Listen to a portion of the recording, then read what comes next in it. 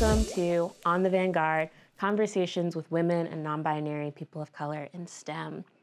I am your host, Dr. Anicca Harriot, and once again, I am joined by Dr. Geraldine Ezeka. And Dr. Arianna Long. All right, so when we're not doing all of our science, we're here bringing you these conversations about the expertise and experiences of Black and Indigenous folks in STEM. If this is your first time joining us, welcome. If this is not your first time joining us, welcome back. Hope you feel fresh, fly, and funky today. Okay. All right, so we're going to get into our conversation about Black hair today. I'm so excited about this topic. So for some folks who are watching this on our YouTube, it's, visual media. They can see us in all of our melanated glory. That's true. But for some, it's audio only. So I wanted to start this episode off with a conversation about our hair. Not that there is really much diversity going on as far as hair goes here. There's arguments to be made for diversity. So we'll go down the table. Tell us, I want to know what your hair is like right now. And tell me one of your favorite styles to wear it in, like, of all time. Not, as it in its current state. So we'll start with Dr. Geraldine. I'm not even gonna lie, that is such a hard question. You love it all. I do. Okay, so right now, I have my locks braided down, crisscrossed, and then with lock extensions. Shout out to my sister and my friend Ronke for helping me do my hair. How long are these extensions? These extensions are, I think, 36 inches. Yeah, that makes sense. Yeah. That's like how tall I am. I actually almost got 42 inches, but it literally would have gone down to the ground. Like, these are at my knee, and I'm 5'5". Yeah. So, you know what I say, the bigger the hair, the closer to God.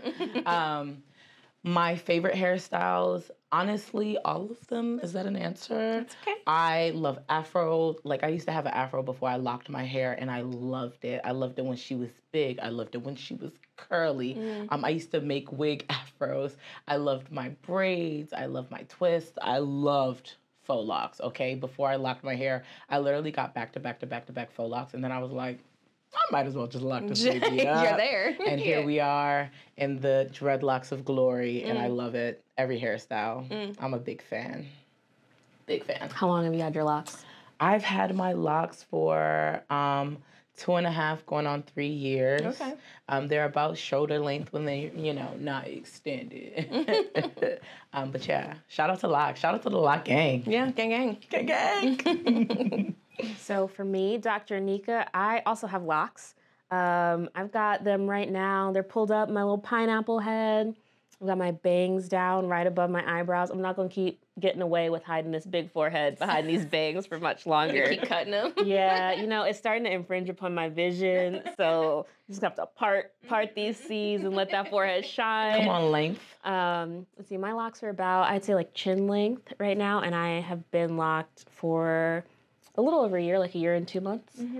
And let's see, my favorite hairstyle, pre-locks. I was a box braids girly all the time. I loved it. Little clear beads on the end. It was also like my favorite style as a kid, I feel like. I always get in trouble for the beads, shaking around. What about you, Dr. Long? I'm also locked up. We are all locked up. And it all kind of happened around the same time. Yeah. So it's been over a year, somewhere in there.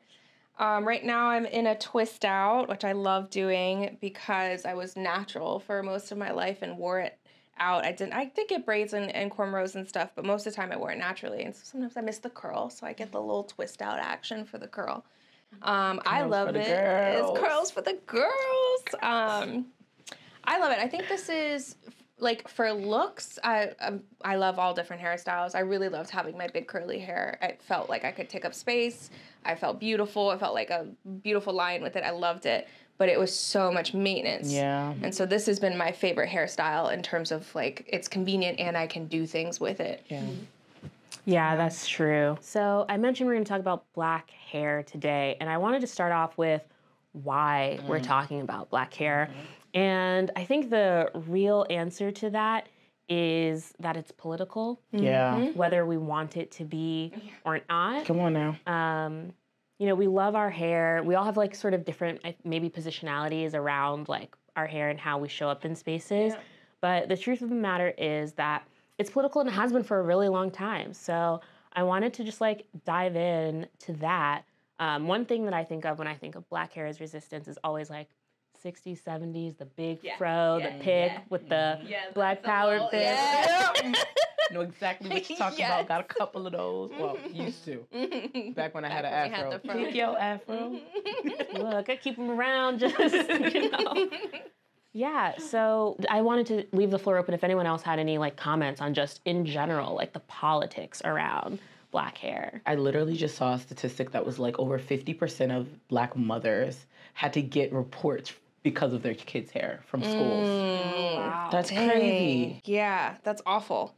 No, most of mine, I'm thinking about work and Black hair in the workspace, and I'm thinking like about my own experiences, but also just some of the stats that are around also. And yeah, I think it's the language, the political aspect is really interesting because it is politicized, and we're going to talk about a little bit about the actual political acts surrounding that. But then also when you bring in the idea of race being political and our identity being political, then in that way it is too. And so thinking about how, I think it's like over 40% of Black women feel like they have to straighten their hair to get a job. Yeah. Like, I know I have felt that pressure. And I think if you have curly hair in the workplace, as opposed to straight hair, you're like twice as likely to experience microaggressions. And I know for a fact, I grew up with boys telling me that I was more attractive when my hair was straighter. Wow. Oh, yeah. And, I'm an adult now. I can see that and recognize that. But just the fact that messaging starts so young and people think it's a compliment. Yeah, I'd actually forgotten all about that. But yes, I remember that as young as elementary school. People talking about like, oh, you got to wear it back in a ponytail. Like, girl, my hair does not do that. What are you talking about? I remember being in high school when I first went natural, and I cut off all my permed hair, and people literally were like, why did you do this? Yes. How could you? Like, you looked so much better. I remember just feeling so insecure with the hair that naturally grew out of my head, because people were literally questioning my decision. Why did you do this? Why would you sacrifice your beauty in this way? And I really was like, oh my gosh, did I just sacrifice my beauty? Yeah. But it actually grew, and I felt more beautiful in the hair that naturally grew out of my head. Yeah. I love my hair. Same. And I think I've always felt that way, even in like knowing that that's not necessarily the way other people perceived it. I just, I love my little beads and my braids as a kid. I will say, I never loved the braid backs, The cornrows? Yeah. You got a funny shaped head or something? Yeah. That forehead? It's a whole lot of forehead happening. There is a whole lot of forehead happening. But, okay, this is not an episode about my forehead. So let's get into some of these stories that I have instead. So you mentioned that around 50% of Black mothers report having received calls from school. And so we had something specifically about that. I think there's a lot to be said, obviously, if that's something 50% of Black mothers can report out. So I just had a few anecdotes here from 2017 up until 2022.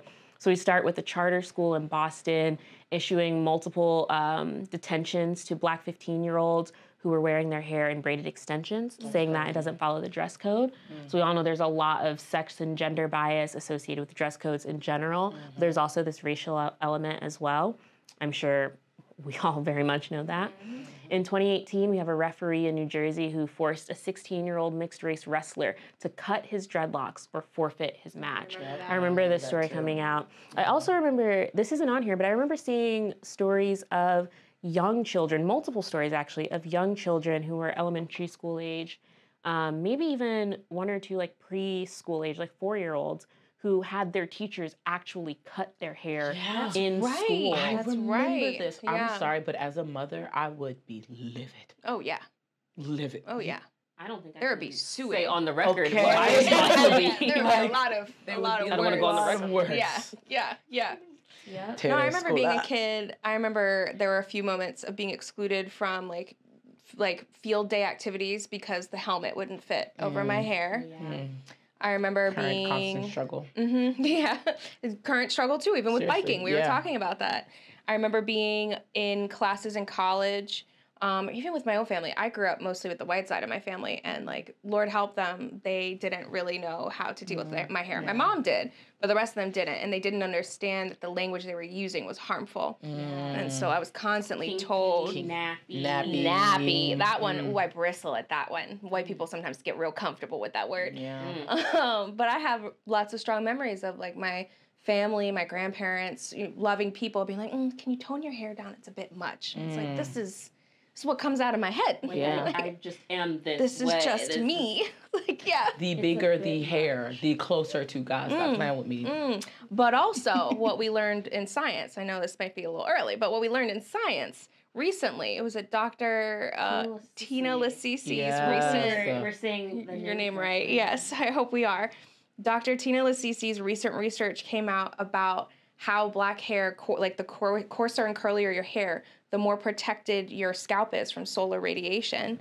And also it helps with the wicking of the sweat from the scalp. So you are literally made to be in these beautiful, warm, hot environments, and your hair literally protects you from harmful radiation. I will say the one time I've ever been sunscreened was on my scalp. And I had Yes, I fell asleep in the sun. Yup.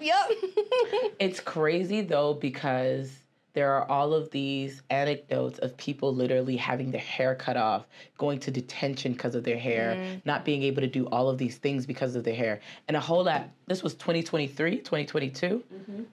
PNAS, a top journal in biomedical sciences, published a paper talking about how your curly hair is protective of solar radiation. What?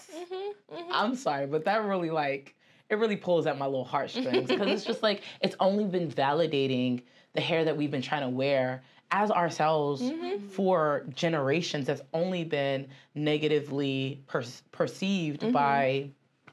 Well, yeah, and it comes down to the language. I love it. I don't love it. Professionalism, right? And when you think about the kind of forced assimilation that often happens with people of color, people of any marginalized culture, assimilation just means adopting like the really boring dominant culture. Come on now. Just like, come in, be quiet, don't make any waves. So therefore, like, don't do anything colorful, don't do anything loud, don't be unique, don't be an individual. And when it comes to our hair, especially in predominantly white spaces, it doesn't matter how you wear it. You're always going to stick out. And that was the lesson that took me a really long time to learn, especially in grad school. I kept thinking, maybe if I wore it this way, maybe if I wore it that way, I would feel more involved. But at the end of the day, I'm black. Exactly. Yeah, right? We talk about like these kids being kicked out of school for their locks or their dreads. And like, at the end of the day, that's essentially the same style that is the predominant style, right? It's down, it's straight, it's stretched. You know, I even think of, you know, we don't have to get into a debate about this, but even, you know, the Oscars, the slap, right? Like, that was centered around Black women's hair and like a conversation about what's appropriate, how we're perceived, and the way that our hair impacts the way that folks see us, for better or worse. And to your point, can't win, you know? Cut it all off and still be the center of someone's controversy. I remember when I was in, I think it was high school undergrad, to your point about this professionalism, someone was like, oh, wow, I love your afro. I wish I could wear my hair like that, but my boss wouldn't let me. And it's just like, why is that the perceived notion? Why are you accepting of that notion that you can't wear your hair how you desire to, or in its most natural form, because it's not seen as what is professionalism? Assimilation. It's assimilation. So we talked about, you mentioned you were perming your hair at some point and you cut it off. And I think that that's even another thing that we talk about, is not only like being forced to assimilate into these roles, but like the toll that it takes, right? So like, you're applying heat to your hair, killing the chemical relaxants, which are linked to cancers. Exactly, that's exactly what I was going to say. You know, these chemical relaxers that, you know, essentially Black women have passed down like these traditions of relaxing our hair over the generations. You know, you can go back and see the ads for it from like the 50s, the 60s, and so on and so forth to this day, knowing now that those things are carcinogenic, right? That we're literally killing ourselves to fit into these spaces in order to show up in a way that is not natural to us, right? So one of the things that we did want to bring into this conversation is that there is a movement against that, and it's called the Create a Respectful and Open World for Natural Hair Act, or the Crown Act, and that is really addressing these sort of like disparities among Black women in the workspace, and for these Black students too. I had another anecdote here about a public elementary school in suburban Atlanta that put up pictures of children to say, like, these are the inappropriate styles to wear your hair. So imagine, you know, you're showing up at school with a photo of someone who looks like you in front of you and being told, like, this is the wrong way to be. So counterproductive to empowering these youth. I remember with Feel the Kids, we had a whole natural hair lunch and learn where we came in, we targeted young women of color in this. It was like an elementary middle school. And the goal was to talk about natural hair, talk about why your natural hair is important, why it's beautiful, why you should have pride in it. There was a couple of girls, mind you, these are kids. This one girl was like, I actually do natural hair. And we're like, oh, well, maybe you can help such and such do their hair as well. Just trying to help them learn about how to do their hair, how to take care of their hair, but ultimately have pride in who they are and empower them to recognize that your hair is beautiful, no matter what the outside noises are saying. Yeah, I have seen that also as a trend on TikTok with Black women educators who will show up at school and do their students' hair for them. That's right. And I really love that, like infusing that sense of pride in how you look and how you show up into a place. I mean, it's crazy how important hair is to just a Black woman, a Black non-binary person, a person of color who has curly hair, right? I remember at the elementary middle school that we were leading this program at, one of the biggest things that the facilitator talked to me about was that literally little girls would not come to school because their hair wouldn't be done. And it's just like, can you imagine missing out on education because your hair's not done? Honestly, I could. Yeah. I had, there was a friend's house I would sleep at in elementary school, and her mom had no idea how to do my hair in the mornings. And those were the mornings where I'd throw a fit and I didn't want to go to school the next day. She would do this. She didn't know how to do it. She didn't know how to brush it. You know, she tried to brush it dry, do all this different stuff. And she would do these twists on the side, make me look like George Washington. Oh, no. I was devastated, and that's all she knew how to do. And, like, bless her heart, like, she tried. My mom never, like, I don't think my mom actually tried to teach her anything. But, like, it is such a point of before my makeup, before my outfit, before anything else, how am I going to wear my hair? How am I going to do it? In the back trying to figure out my hair, like, how long we been recording? How am I going to do it? And even, like, especially being around, like, my people, of course, they can tell. But it almost becomes an issue, especially when you're moving in a lot of, like, white spaces where it's, like, because we're so few represented, I almost feel this pressure to, like, put on this, like, yes, this is my hair. No, you can't talk about it unless it's a compliment. And yes, it looks fly. Yeah, like, honestly. You have to speak it out loud constantly. And this thing that I think we keep coming back to is that these traumas and this expectation begins for us as children, right? So coming back to the Crown Act, you did mention a few statistics. So something like, you said over half of Black women feel that they have to straighten their hair in order to be perceived as professional. And then I saw another statistic that said 20% of Black women are sent home because of their hair, and they're 2.5 times more likely for their hair to be seen as unprofessional, which means that the 50% of Black women who feel like they have to straighten their hair are right. Yes. If they're 2.5 times more likely to be seen as unprofessional. Yeah. Like, so it's this thing where it's like, is it the wrong thing? Yes, but in our actual reality, it is the truth. It's what's happening. So we talked about the Crown Act. So just wanted to name some of the folks who worked on that. So we have Bonnie Watson, Cory Booker, Ayanna Pressley, Barbara Lee, and Marcia Fudge were some of the legislators who helped to put this forth. And you were mentioning that that's something that's like new where you're living, right? Yeah, so it's really interesting that they're passing these on a state-by-state basis. And you can go on their website and see which states have passed. And it's so new that this isn't even on the website yet, but it's recently passed in Texas, which is really fascinating, right? Like a lot of non-progressive things do get passed, progressive things don't get passed in Texas. So it's really interesting, but there is a strong Black population. The thing about the Crown Act, it kind of goes back to exactly what you're saying, in that it makes it illegal to discriminate based on hair. But but just because it's illegal doesn't mean it won't happen. Yep. This is a first step, and this is very necessary. Thank you, elders. But also, like, this doesn't mean it's not going to happen. And just like that in Texas, I know some cities, some areas are going to be great. I'm in there. I'm in Austin. I'm in one of the most progressive places, and still people are weird about my hair. Yeah. And so it doesn't. Yeah. Have y'all Fix ever everything. experienced any like weird hair interactions during grad school or just throughout your lives as STEMinists? I mean, there's, you know, the part where this isn't as much hair, but this one just always makes me laugh. I was at a conference.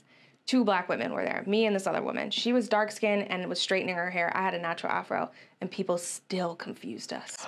Still. She was also much older than me. It was fascinating. But on the hair point, I've been in classrooms told my hair is distracting if I sit in the front. People can't see the board, which is wild to me. You really can't see the board? And you just make an excuse. But I don't know if anyone ever complained. It was a professor who told me.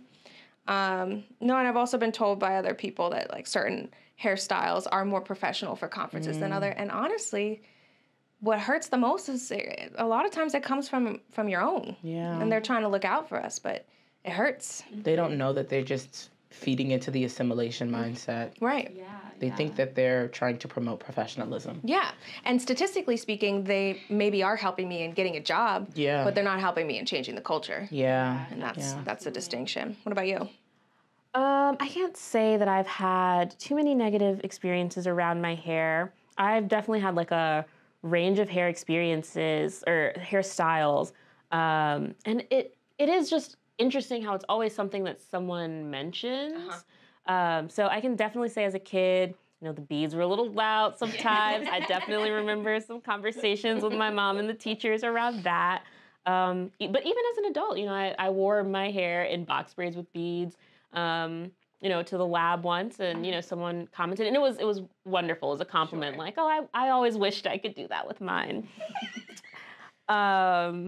Yeah, and for a while at the beginning of grad school, I actually cut my hair. So I had a like undercut, you know, fade on the sides and still natural on the top. And I remember coming in the day after I'd like essentially cut all my hair off, and other students, you know, commenting on that, and you know, it's such a way that like I think that there are very few and very specific cultures that have such like identity tied so closely to hair in just the way that it grows out of your head. You know, we're obviously all Black women here talking about our hair, but I did want to mention too, I'd recently seen some TikToks. We had a story on here about like a student in 2022 who was excluded from their graduation because of their hair, a Black student. But I've also noticed that that happens with a lot of Native and Indigenous men who have long hair specifically for graduation. And so I saw this TikTok, and like, God bless the Gen Zers and Generation Alphas who like can make a joke out of all their trauma. But I was watching this video of these high school graduates and college graduates who were young Native men with long hair who were wearing wigs to graduation. So that they could walk and not have to cut their hair. Yeah. They put it all up under, you know, just a little. Yeah. So you've got these men walking around in toupees just so that they can be accepted into their ceremonies to acknowledge the accomplishments that they've already done. Right. The hair didn't stop them. Yeah. Right. Yeah. It reminds me of like, it's funny because it's part of the culture in so many ways, in both cultures or in all cultures that care a lot about hair. It's like a bonding moment of getting your hair done. It's a sense of identity. It's honestly sometimes a sense of renewal. Like this is my new chapter for the next couple of weeks. This is the energy I'm serving. I'm getting it braided down because I'm in the lab. Like, you know, like you do things that are beautiful and reflective of your culture. And then we turn around and we go to spaces like, okay, I have to sidebar. SACNS. Okay. I went to my first SACNS conference, the ND STEM, National Diversity in STEM conference. And when I came back from that and everyone asks how it is, the first thing I tell them before anything else is, it was so amazing. I've never seen so much diversity in hair. And the white people are always like, oh, ha, ha, ha, ha. Like, okay, cool. But all the people of color are like, Oh my God, gosh. really? Like, that sounds so nice. Like, people out there with full braids and afros and indigenous braids with decor and feather, like things in their hair. Yeah. And no one is questioning for a moment, are they qualified to be here? Yeah. Are they a good scientist? Yeah. Are they good at their job? It's just, you can be your full self with the hair. Yeah. But in so many other spaces, we can't.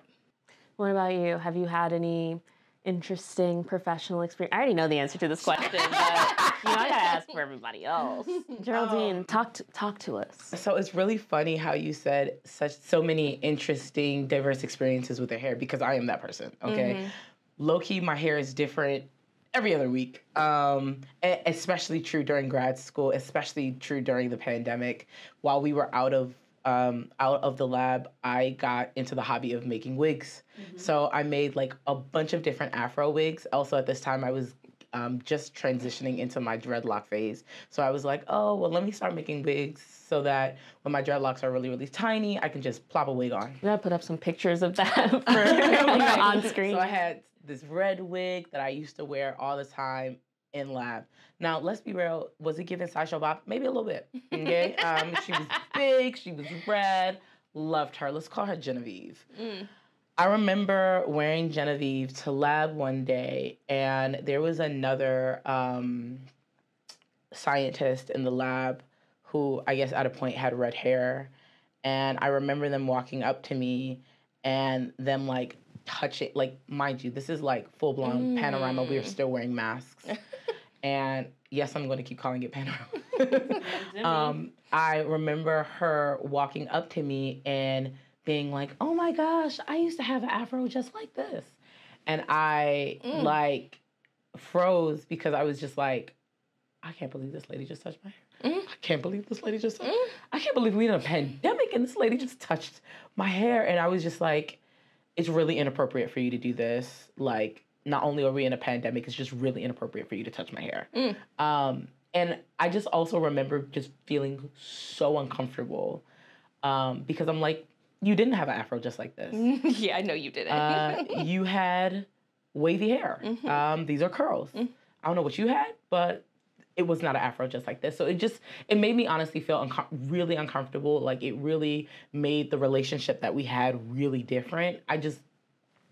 I was uncomfortable. Yeah. I was in an uncomfortable space. And honestly, I remember kind of like talking about it to you, to other people, to you guys, to other people who had just had similar experiences. And honestly, like, thinking back to it, I don't want to call it traumatic, but it was uncomfortable. And I was just like, I don't like this. I don't like this at all. And it's interesting because now, like, I literally said I change my hair all the time. I get anxiety now sometimes from changing my hair. I'm like not in grad school anymore, obviously, but I'm in a professional workspace. But because Black hair is often the topic of conversation, it's like, sure, you can comment on my hair, but I don't want to have a whole full-blown conversation with you with, oh my gosh, what did you do to your hair? Why is it so different? What did it, like, did you cut it? Why is it shorter? Why is it longer? I actually don't really want to have those conversations, but every single time that I change my hair, because I am the minority of my company, of any place that I'm in, people really ask? In the biotech in ecosystem, people will ask, people will look, people will comment. And sometimes it's nice, but most times I'm just like, I don't be talking about your hair. You can just be like, oh, nice hairstyle. Leave it at that. That's it. That's enough. All. That's enough. That's enough. Yeah. Yeah. That reminds Got me a little hot. A little heated. It's okay. I'm so sorry. Please proceed. My goodness, we'll have to put the name on screen maybe afterwards, but I cannot remember, and I don't want to mispronounce her last name, but I have another friend and colleague. She is a professor at Brown and also a rapper. And her stage name is Samus, Dr. Nongo. Oh, yeah, okay. Nongo, yeah. So she has a song, and she's talking about, like, braiding her hair in the song and then, like, showing up at work. And I always remember the line. She's talking about how she wears about 6 packs and how she goes into the workplace, like, they act like, oh, like, who is this? Like, different hairstyle. I don't know you. She rhymes 6 packs. Wait, you appear to know no blacks? And it's just like, ooh, that's a real one. I mean, but there's this girl that I know I went to undergrad with. Literally every single time she changes her hairstyle, people act like she's a brand new person. Like, they That's actually the are thing like, that oh, hello. peeves me. I don't know you. So really? You haven't taken a Seriously. single moment to, like, absorb who I am You guys forgot. beyond that? We all look the We all same. look the same. Apparently. Doesn't matter your shade, your texture, your bone structure, nothing. We're all the same. Listen, we all got dreadlocks. We could easily be mistaken for the same person. We can't throw some glasses on. You never We're know. all the same. But I really loved your point about the beauty of like the diversity of hairstyles at Sackness. And to your point about Texas, I have a friend who works in a hair salon, and she's done that work for about 6 years. She lives in Dallas. And recently she visited me up in Baltimore. And I remember we were just out in a restaurant, and she was like wide-eyed looking around like, it is not like this in Dallas. Everyone looks exactly the same. She's in Dallas. She's like, everyone comes into the hair salon, they get the same cut, the same color, and they would walk into a place like this and have a heart attack at just how different everyone looks from each other alone. And I think that that was like very interesting experience, like watch someone else have, especially when that's sort of our norm in a lot of ways. But you know, it really brings me to a place where I kind of want to like transition. We talked about all of the ways that like maybe our hair has been weaponized against us, but I think there's also a lot of room for talking about pride in Black hair and like the work that we actually put in to maintain it. I think that's something that maybe non-Black folks or folks who don't know a lot of Black people can't truly appreciate, is like how much work goes into our hair. It's I sometimes when I'm in a mood, I call it an inequitable, like, cost. Like, it's an inequity. Like, how many white women need to go get their hair done before a conference? Like, how many white women need to get braids or retwists or whatever every so often? And some of that, I think, is born out of, again, that professionalism. Like, I can't go to the conference with frizzy head, which you could if it was more acceptable, but it isn't, even though there are some people, I can't tell you how many men I've seen at a conference, their back of their head is still messed up from the bed. Like, I can tell you just rolled out, and I'm out here under the limelight. Oh, I just lost my point. What were we talking about? Not the back of the head, the work that goes into the work that goes into it. So, some people don't be putting in no work. I used to call it an equitable cost, but now that I'm older and I've like figured things out, it's now definitely way more a point of pride. It's like, no, I do need to stay home all day today and work on my hair. It brings me back to myself. I don't always do it, maybe not as often as I should, but it brings me back to myself. It makes me feel like you see the effort, like the input, if you really take care of it, you see it pay off in the long run. And it really does feel like a form of self-expression. I really enjoy it. Yeah, I definitely relate to that. And the point about learning to do it too, like that's a whole process as well. But something that gets passed down to us also from like our elders, right? I always think of myself as a young kid trying, like when my mom was like, you gotta learn to start doing some of this on your own. And I wore my hair straight up through high school, and it wasn't until I got to undergrad that I really was learning how to deal with my natural curls. And up until that point, I had been heat treated. So silk press every couple weeks, like that kind of thing. And really learning to do my hair on my own. I was like that one, this might be pre-TikTok days. I think this might have been a Vine. The video lives on, the video where it's like shot through like the crack of the bathroom door, and it's like a little white girl, she's brushing her hair in front of the mirror, but like sobbing. That was me learning to do my hair. And yeah, whether it's like a wash day is an evolution. People sometimes are just like, I don't know how you have the arm strength to just have your hands How up. else do you get sculpted? That's all this is. This is just for wash I day. don't work out, it's just do the your hair. hair. The biceps are literally just wash day. I can't tell you the last time I lifted anything other than my arms into my scalp. Honestly, that's why I'm so grateful to have so many sisters. And my mom, like I could get away with getting like 36-inch braids because my mom or my sister was doing it. So I didn't necessarily need to pay $200, $300, $400, $500. I don't know how much people are paying these days for We're losing the recipes on that one. But I'm forever grateful for my mom and sister. Literally, we'd be sitting in the kitchen for hours and they'd just be doing my hair, and it just was it was also a bonding moment. Like, Yeah. I get to sit with my mama, and we would laugh, and she would pat my hand every time I tried to touch it. But we'd be in the kitchen, and we'd be cooking up the hairstyle. For me, it was a little bit of a journey into like loving my blackness, especially growing up in a white space. Yeah. My mom loved and cared for my hair, but I didn't live with my mom all my childhood. I moved in with other family, and the first hair person that they took me to put a brush in it and was like, I can't handle this. This is too unruly. You need to get it relaxed. And it was from that point on that I just relaxed it to death. I mean, I literally fought with people at the salon. They're like, well, we're not going to apply they only apply it to the roots. I'm like, apply it to the ends, apply it to the whole thing. I can't do this.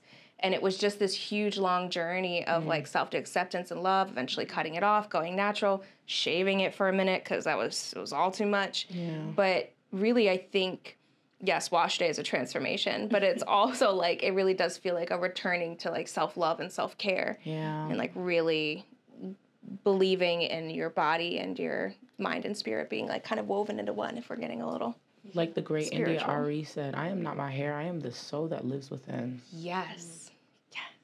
Your point about your sisters and your mom with your hair, it really is just like such a point of community too. I think about my grandma or my aunts or my mom braiding my hair as a kid, get the comb, come sit down on the floor in front of them. Hang out. But also even with VanguardSTEM, so I won't like name the folks, just, I didn't run this anecdote by, but one of my like really like communal memories of VanguardSTEM was being at a conference, and I think we were debriefing from the day and going over our plans for the next day. And one of the members of the team was like sitting on the floor, and the other person pulled out their little falcon tube from the lab with their hair oil in it and was oiling the other person's scalp as we were debriefing from the day. We've been where we've shown up at conferences and somebody had their hair in like 2-strand twists. It was like, okay, somebody come help me with my twist out in the bathroom. Yeah. That was definitely me at the last Acness conference we went to. I was taking out my twist out. Come on, Arianna. So just these moments of community too, and how like our hair and that part of our culture really like infuses itself into us in all those ways. I want to segue into what I think you're going to segue in. So one of the things that I was realizing just in this conversation was my hair was one of the first times I started experimenting, like feeling like a little scientist, like trying different products in different orders, making your own products, doing, the deep conditioning things with heat, without heat. It was the first time that I really felt like I had ownership of something, of a science experiment, and I got to test it over a long period of time. Yeah. I'm just realizing that. Ooh, that just gave me flashback to all the coconut oils and stuff in the bathroom, mixing chemicals. This reminds me of when I had a friend from undergrad. Her name is Bree Hall. She was using Eco Styler gel, and she canceled Eco Styler gel because she's like, look at all of these negative things, the negative chemicals that this gel actually has. She started creating her own gel using flax seeds. That's amazing. Yeah. And so it's just, there's all of these Black women that are empowered to create hair products. Shout out to Madam C.J. Walker, the first Black woman to become a millionaire, and it was all off of creating Black products or products for Black women hair. Yeah, I think that's really an interesting conversation to be had, is like, in some ways we're all cosmetic chemists, at least a little bit. On wash day, we all turn into some cosmetic chemists. Exactly. That's right. We didn't talk about that. So we know Madam C.J. Walker, and I think that the point that you made about her being the first Black woman millionaire is even greater than like the accolades that we can give Madam C.J. Walker herself, is also like this recognition of a need in your community. And I think that there are a lot of Black women innovators who are recognizing those needs in their communities. I know I have an aunt, her name is Anicca Harriot, and she has her little, excuse me, not little. Her name is Anicca Harriot, and she has a hair company called Hair Brew, and part of her reason for starting that was that she works as a cosmetic chemist and pitched it to her company, and they were like, why would we be worried about Black women's hair? And so she went out and did that herself, and it's now become like a lucrative field for her. And I know that you... Yeah, not only my aunt, her name is Funlaya Alabi, she has a skincare line called Shea Radiance, but my cousins and my aunt also have this other hair care line called Hair Growth Co., where they have these really, really simple hair oils and shampoos. They literally will never change the price. It's always $10, but it like legitimately works. And the literal reason that they started doing it was because they had already been using it in their family. So it was something that they had been using from time and time again. Everyone's hair is growing beautifully and strong.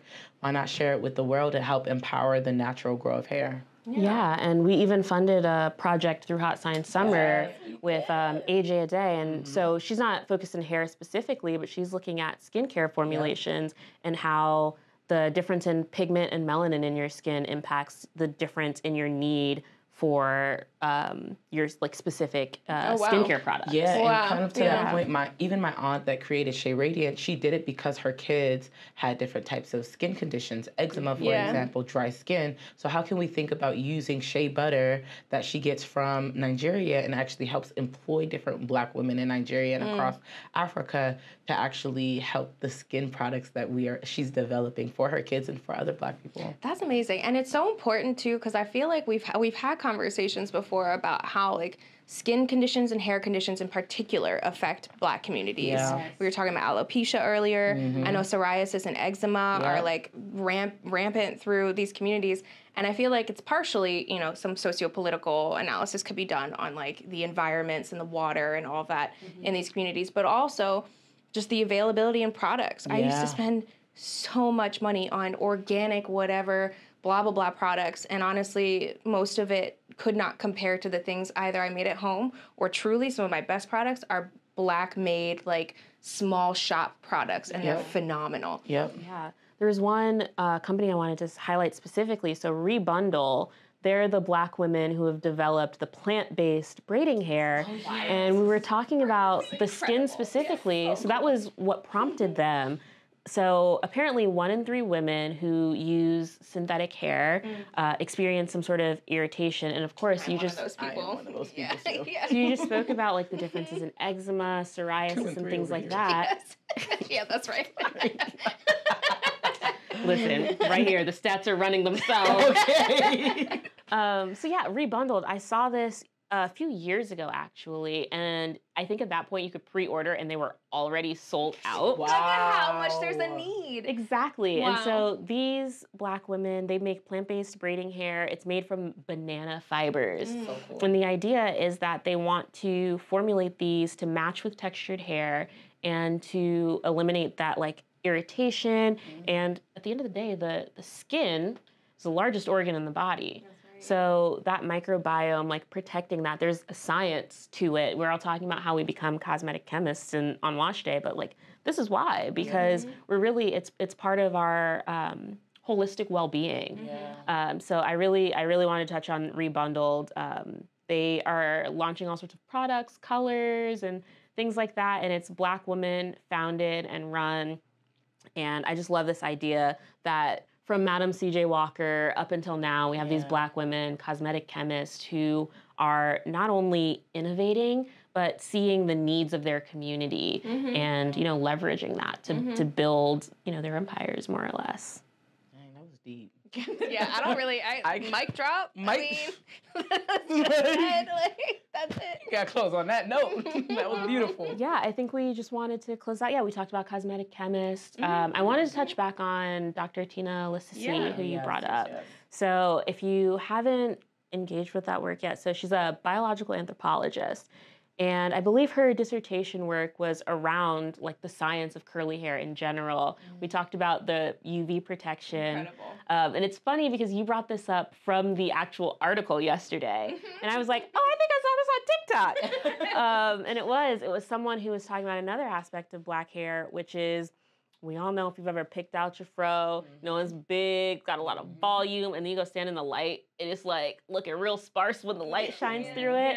And so one of the other things in that paper that was mentioned was that like even that is for like the air circulation on your scalp to cool you, prevent those like headaches, you know, brain swelling, all that stuff that can happen. And it's like truly It's amazing. I saw this video once of a guy on a motorcycle, which, you know, judge how you will, the risk taking there. He had dreadlocks and he got in an accident and his helmet was crushed and some of his locks were like cut in half, but his brain in his head was saved by the fact that he had all this dense hair right back here. Like, they were literally cut, and he hit, like, an edge of, I don't know, a car or something. Like, it's not like it was a sharp edge.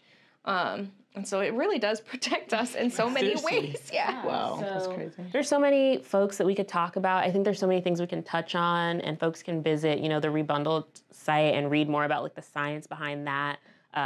They can look at any of the cosmetic chemists who have their own lines that we reach out to. If you're struggling to take care of your curls, we drop some gems. We got you. We're going to drop them resources. But don't ever hesitate to be your own scientist. Yeah, and we brought up some other, like, scientists who are working in the game and publishing.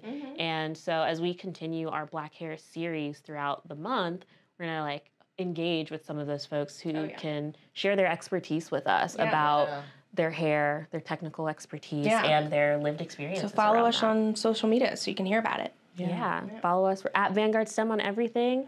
VanguardSTEM.com for long-form content. Holler at us. We holla back. We holla back.